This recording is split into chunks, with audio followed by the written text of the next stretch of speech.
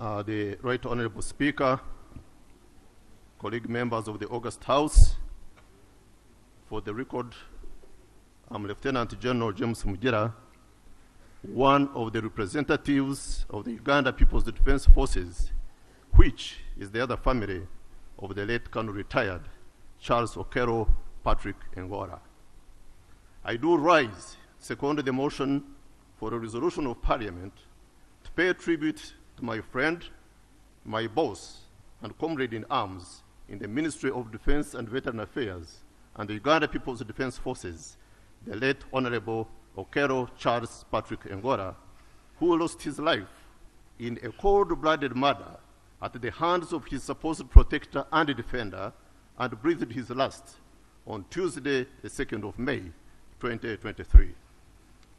I do extend deepest condolences from the UPDF fraternity to the bereaved family, the friends, members of Parliament, cabinet ministers, and His Excellency the President on the untimely death of Honorable Col Charles Engola.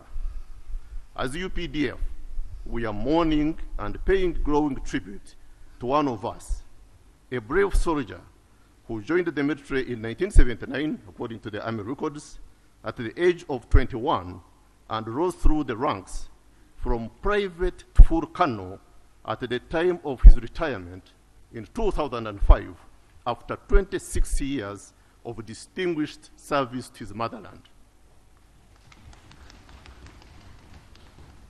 Right Honorable Speaker, we are celebrating the life of a professional officer who undertook various military courses, including Officers' Basic Course in 1992, Radio Systems Course in 1998, and Battalion Commanders Course in 2005.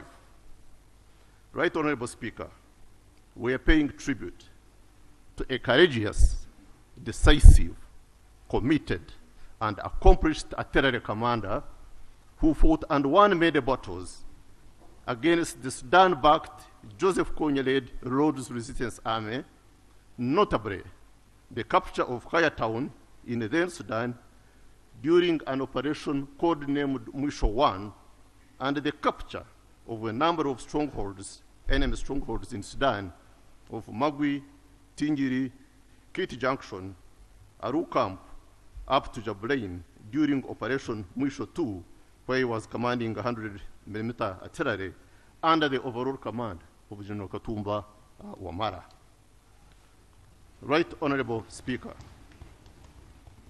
we are paying tribute to an officer who played a big role during Operation Safe Haven in the Democratic Republic of Congo, where he was the field commander of all the UPDF artillery and air defense units involved in defensive offensive operations inside Congo against the ADF terrorist group, which had wreaked havoc in our country, including the Chichwamba massacres and a series of improvised explosive device bombings in Kampala City.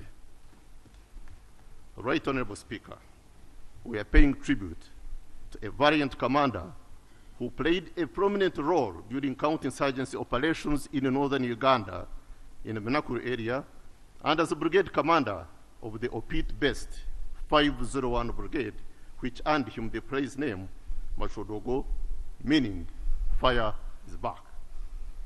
The late Colonel Okero Engola contributed immensely to breaking the back of the LRA in the area, which in turn created a conducive environment that enabled Wananchi in internally displaced camps to return home and resume their normal activities.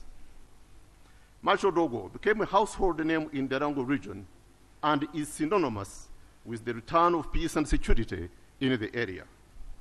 We, therefore, in the UPDF, salute his efforts and invaluable contribution to ending the LRA mayhem in northern Uganda and for contributing to the bringing of peace, security, and stability that is currently enjoyed in the region. Right Honorable Speaker, the late Honorable Okero Engola was a true patriot who always had his country and community at heart. In the military, were men and women of action. We believe more in motivational actions than motivational speaking. Machodong was a man of few words, but extremely pragmatic, who exercised hands-on leadership. He was also a very good political mobilizer, as evidenced by the massive support he received when, upon retiring from the army, contested and was voted massively as chairperson LC5 and later member of parliament for Oyam North County. He was determined to free his people out of poverty and worked towards improving their standards of living. At a personal level, the late Colonel Engola and I were decorated the same day, 18 years ago, in October 2005, to the rank of Colonel. And when he was appointed by boss as Minister of State for Defense, I used to interact with him closely in his office and during our travels abroad to attend international military and defense exhibitions when we would have close, constructive discussions. Less than a month before his assassination, we did share a table and a drink at a social function here in Kampala. Right, Honorable Speaker, colleague members, before I take leave, let me seize the occasion to briefly say three things. One, to join you in condemning in the strongest terms the insensitive, merciless, provocative, silly jokes on social media celebrating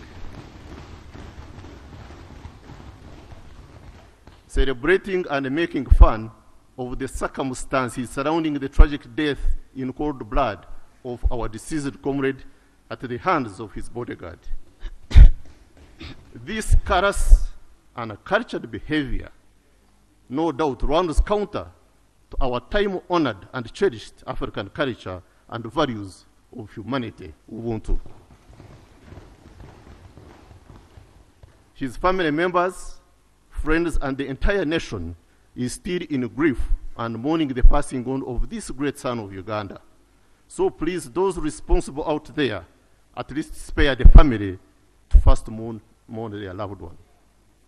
Secondly, Right Honorable Speaker, the circumstances surrounding his death have been reduced by some people to salary and welfare issues of soldiers, domestic workers, maids, chefs, gatekeepers, etc., as you have seen on the media, social media. Whereas this could be the first such an assassination case in Uganda, it is certainly not the first in the world. We have had assassinations even of more senior people by own guards. For example, that of President Laurent Kabila of the Democratic Republic of Congo, Premier Indira Gandhi of India, President Abdul Rashid al-Shamaki of Somalia, and President Anwar Sadat of Egypt, who was assassinated by his soldiers during a victory parade, among others. Speaking for the UPDF, I want to state, without any fear of contradiction, that the UPDF and its forerunner, the National Resistance Army, which I have now served for almost 40 years, has never been a mercenary force. Our service to our motherland has always been and is out of patriotism and ideological conviction. Ours has been sacrificed through and through so that our country becomes peaceful, secure, and stable. Right Honorable Speaker, that is the reason Uganda is an island of peace in a volatile region.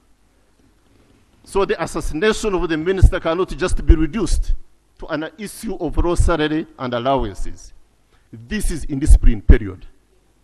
Yes, there could be, and indeed, are issues to be addressed, but please, let us not sow seeds of anarchy, hatred, fear, and animosity, where even us, members of parliament, we fear to go back to our homes because we fear our maids, our askaris, and our chefs. Finally, Right Honorable Speaker, in the military we don't speculate. That's why before any military operation, we carry out reconnaissance on the enemy to establish the exact enemy strength in terms of personnel and equipment, the enemy locations and intentions, etc. I therefore enjoin and beseech you Ugandans out there, stop speculation. An official board of inquiry has been set up. Let us wait for its findings. As I conclude, Right Honorable Speaker and colleague members, let me once again extend our deepest and heartfelt condolences to the bereaved family. The gentle giant has gone to sleep. Let him sleep peacefully. May the Almighty God rest his soul in eternal peace. I beg to. Thank you. Thank you so much, honorable members. As we open the debate to pay tribute to the fearless Ugandan, a honest one, the gallant soldier of the land, a peaceful lover who made sacrifice for our country. I want us to be mindful as members of parliament that yesterday or the other day, Honorable Charles Engola was seated where you're seated, was like you. And tomorrow, we are going to be like him. I want us to debate with the dignity, with the respect to the dead and to the family. I plead with you not to say anything that may hurt the family in any other way, because he used to be like us and we will be like him. May I now open the debate